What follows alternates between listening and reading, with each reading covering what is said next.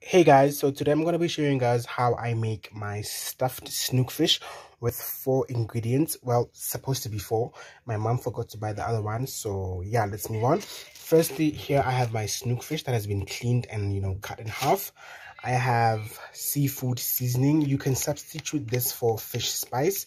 And then I have red, yellow and green pepper, red onions and Gouda cheese. You can use any cheese that you like. I just prefer Gouda. And then I have here my foil. So the first thing that you have to do is chop your veggies. First up, peel and rinse your onions and then chop them up however you want. I love mine in an onion ring form. You can chop them up finely or however you want. It's up to you. Next, take your red, yellow and green pepper and also chop them up however you want. And then next, you are going to take your cheese and grate it. Next, you take your baking pan, put it on your counter and then cover it with foil. Make sure you cover the entire pan. And then up next, you're going to take your fish and put it on top of the pan. And then you're going to take your seafood seasoning and start sprinkling it all over the fish. And the second last step is to stuff the fish. The first thing that you're going to do is you're going to take your cheese and start putting it on the fish. And don't be shy with the cheese. And next, you're going to take your onions and place them on top of the cheese. There is really no particular order to stuffing this fish. This is just how I love to do it. You can do it however you want. Also, the ingredient that I missed was the mushrooms. I did mention that my mother forgot to bring the mushrooms. So I'm just going to go ahead and, stuff this fish without the mushrooms. So after you put your onions, you are going to take your peppers and also put them on top of the onions and cheese.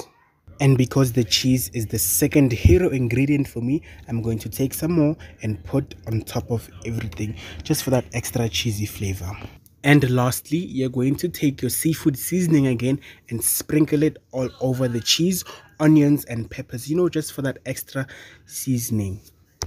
And then you are going to take one side of your fish and fold it over the other. This is how it should look like before you put it in the oven. It should be completely stuffed. You should really struggle with closing it.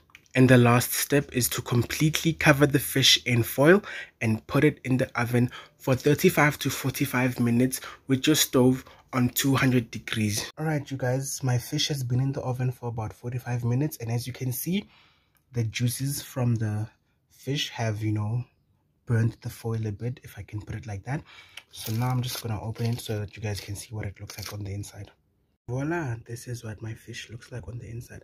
I don't know if you guys can actually see the smoke coming out, but yeah, this is how it should look like. If you want it to if you want the cheese to be a bit more melted, you can put it back in the oven for another 10 to 15 minutes and then you're gonna eat it with any side of your choice. So obviously I can't cut it now because it's not yet dinner time.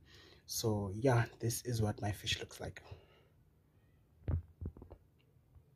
Thank you so much guys for watching. Do tell me in the comments what you guys think of this snook recipe, and yeah, until next time, bye.